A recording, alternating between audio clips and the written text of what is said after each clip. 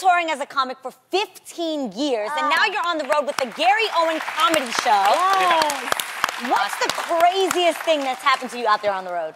I'll never forget, I was in Louisville, Kentucky, and I'm not arguing with this guy. We're having fun, we're back and forth, and I was like, well, if you think you're funny to me, come on stage. And I'm looking at him, I looked to my right, two guys came on the stage, looked like they had nothing to lose. It looked like they were extras in a Juvenile video. Like, they had the gold fronts. I was like, I swear to God, I broke the long jump record. Like, I jumped so far off the stage and just headed to the back door, and like, the guy had to drive me back to my hotel, and I just remember he had a pistol out, and I go, why do you have a pistol out? And he goes, just playing it safe. And the promoter had the nerve to call me back the next day. I was like, hey, they love you down here, man. We want you back. We want you back, baby. They love you. You will never see me back.